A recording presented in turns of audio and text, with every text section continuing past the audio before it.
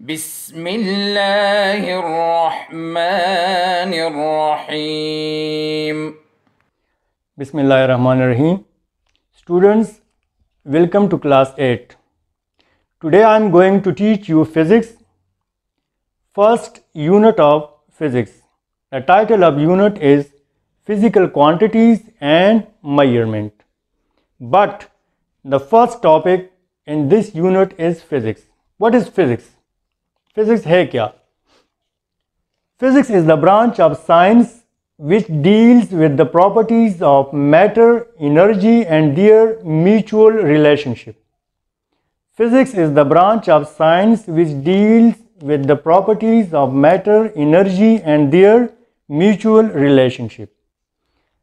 Science का वो branch जो मैटर, एनर्जी को डिस्कस करे और इसके आपस में ताल्लुक़ को डिस्कस करें, that is called physics. Physics में हम मैटर के बारे में पढ़ेंगे, एनर्जी के बारे में पढ़ेंगे और इन दोनों का आपस में रिलेशन क्या है.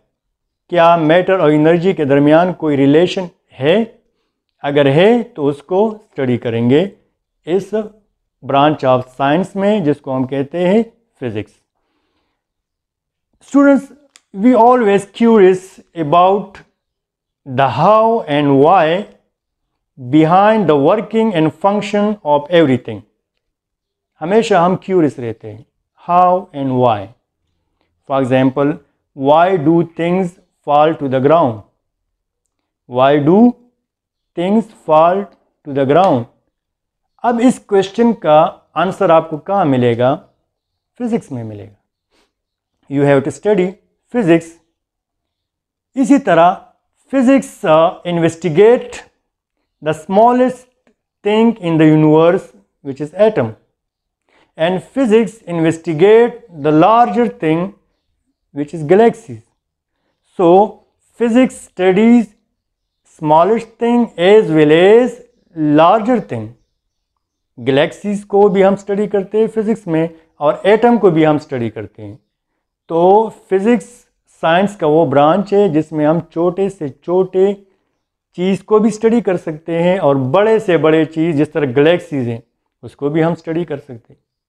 सो physics investigate smallest thing and larger thing. Smallest thing क्या होगा? Atom.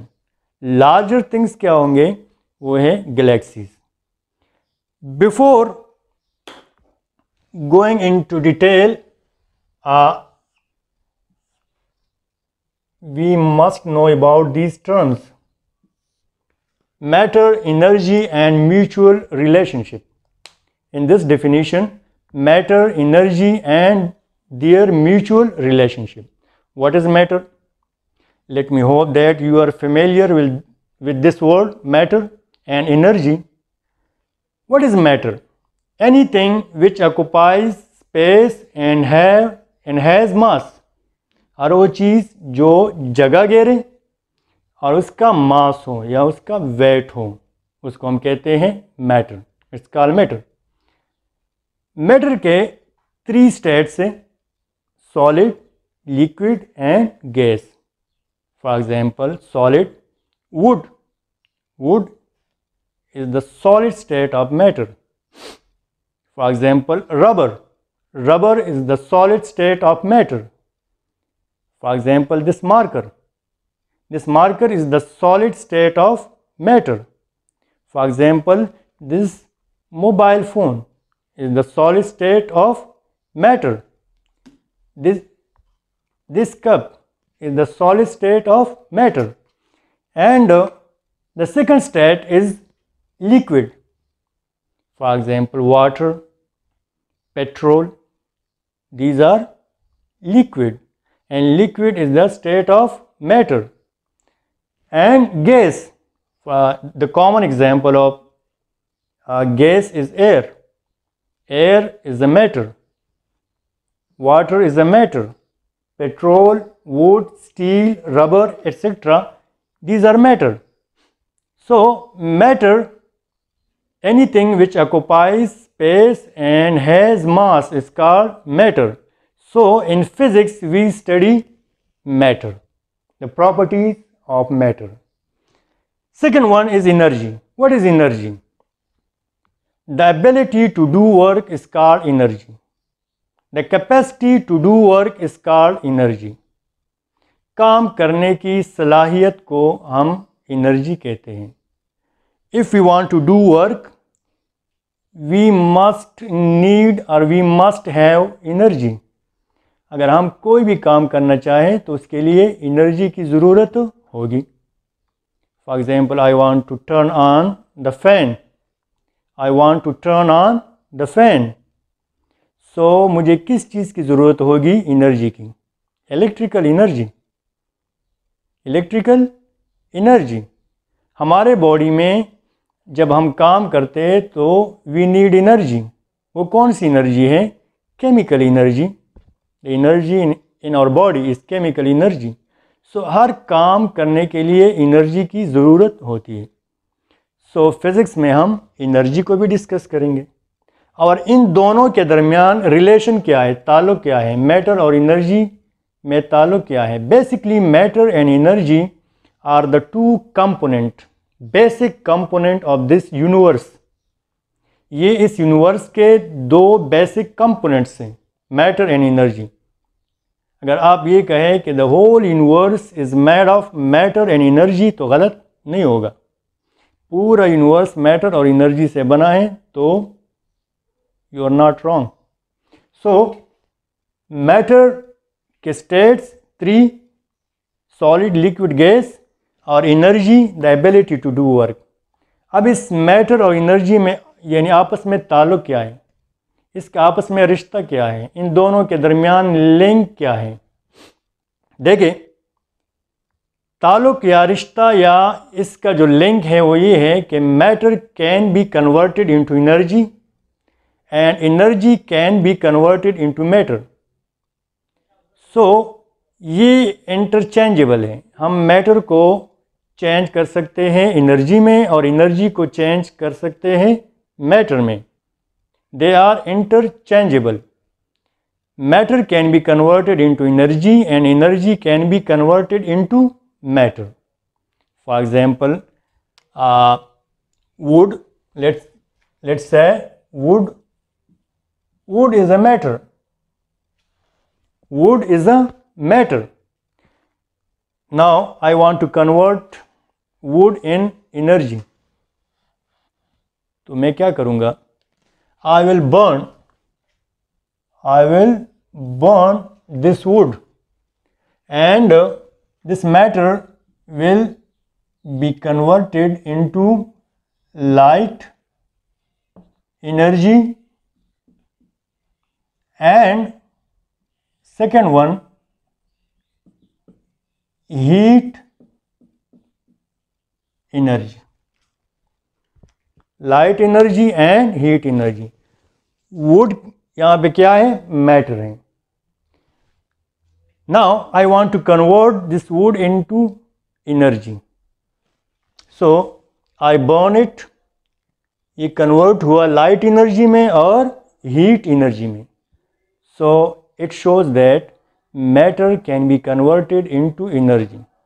There are multiple examples कि जिसमें हम matter को energy में convert कर सकते हैं. Like an atom. An atom is a matter. जब हम उसके न्यूक्लियस को स्प्लिट करते हैं तो उसके न्यूक्लियस से बहुत ज़्यादा क्वांटिटी में एनर्जी रिलीज़ हो जाती है, जिसको हम न्यूक्लियर एनर्जी कहते हैं. That is called nuclear energy. तो एटम मैटर था, हमने उसको कन्वर्ट कर लिया एनर्जी में.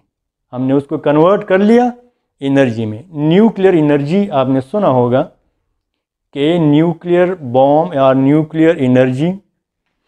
तो उसमें क्या होता है कि हम न्यूक्लियस को, जो एटम का सेंट्रल पार्ट है, the centre of atom is called nucleus.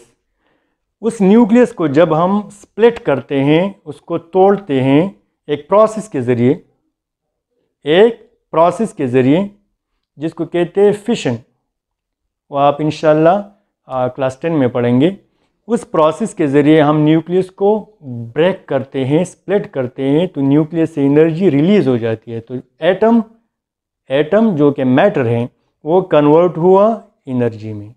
So matter can be converted into energy.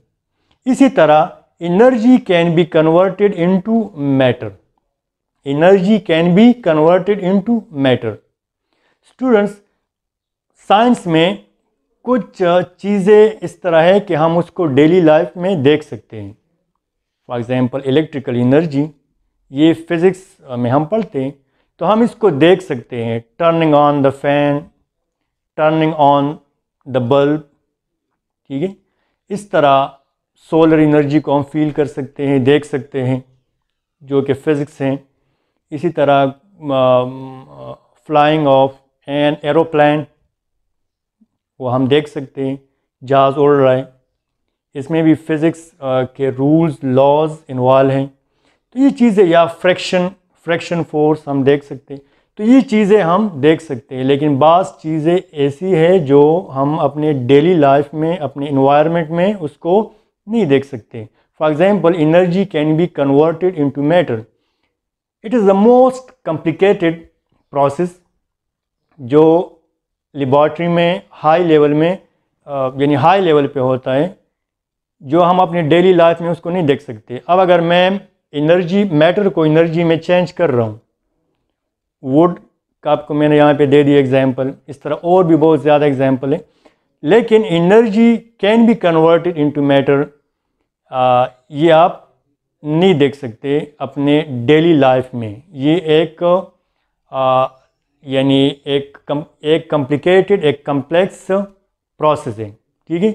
तो सिंपली सिर्फ इतना जाने कि matter can be converted into energy and energy can be converted into matter. उस process में जाने पे आप लोग क्या होंगे, कंफ्यूज हो जाएंगे। तो वो आगे पढ़ेंगे कि एनर्जी किस तरह कन्वर्ट होगी मैटर में। तो स्टूडेंट्स, ये फिज़िक्स था। फिज़िक्स है क्या? The branch of science which deal with the properties of matter, energy and there mutual relationship. अच्छा, मैटर क्या है, एनर्जी क्या है, इसका म्यूचुअल रिलेशन क्या है, और फिज़िक्स में हम स्टडी क्या करते हैं। ये सिर्फ आज का आपका पहला जो फिज़िक्स है उसका लेक्चर था। लेट मी होप कि आपने यानी आपको समझ आ गया होगा। फिर भी अगर कोई क्वेश्चन है, if you have any question you can ask me through WhatsApp. इंशाल्लाह कोशिश होगी कि आप लोगों को उसका आंसर दे सकें। अच्छा स्टूडेंट्स, होमवर्क आपने ये करना है, एक रफ रजिस्टर में लिखना है, उसकी पिक्चर ले लें और व्हाट्सएप पे शेयर कर लें, ठीक है। आपका होमवर्क ये है, what is the homework? Define physics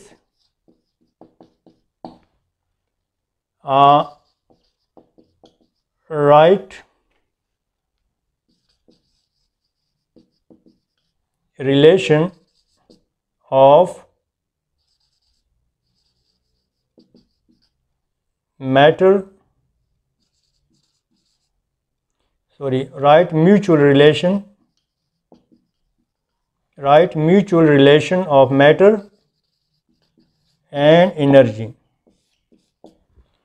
physics को डिफ़ाइन कर लें और मैटर और एनर्जी का म्यूचुअल रिलेशन क्या है, इसको लिखें, रफ रजिस्टर में लिखें, उसका एक पिक्चर लेके व्हाट्सएप ग्रुप में शेयर करें। इंशाल्लाह नेक्स्ट लेक्चर के साथ मिलेंगे। अल्लाह हाफिज़। अल्लाहुम्मा अंफ़अना बिमा अल्लमतना वअल्लिमना मा यंफ़अुना वज़िदना इल्मा।